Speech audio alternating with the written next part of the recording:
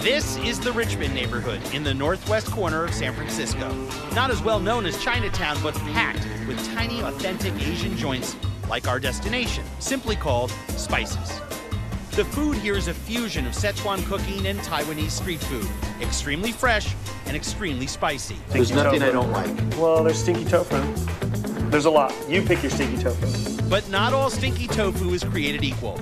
Because it depends how long it's in contact with the brine. Really? They make tofu, Yep. firm tofu. They put it into a decaying vegetable matter sludge. Sometimes that sludge is just a couple days old, sometimes it's 10 years old. And then they'll sit there for anywhere from 2 to 14 days. If they have really old stinky tofu, if it gets near your car, it may not work. But there's a lot more here than tofu. This small restaurant packs a spicy punch.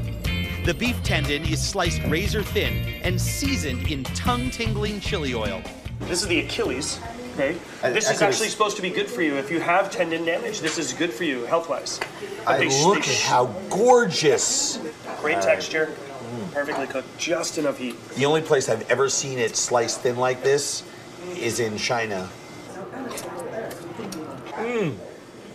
It's hot. Hotter yet, the spicy chicken wings with explosive toasted chili flavor. Wow. Hands down the best one. This is insane. This chicken.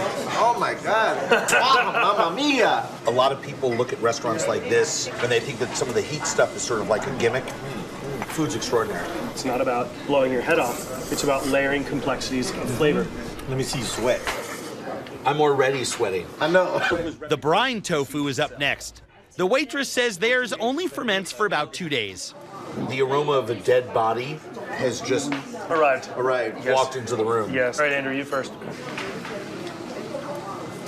Okay. The food here is just extraordinary. Thank you very much. I mean, this is killer. It's bipolar. It's bipolar. Either you hate it or you love it. What's not to love?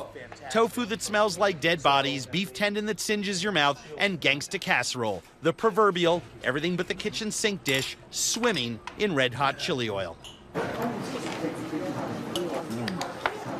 Wow.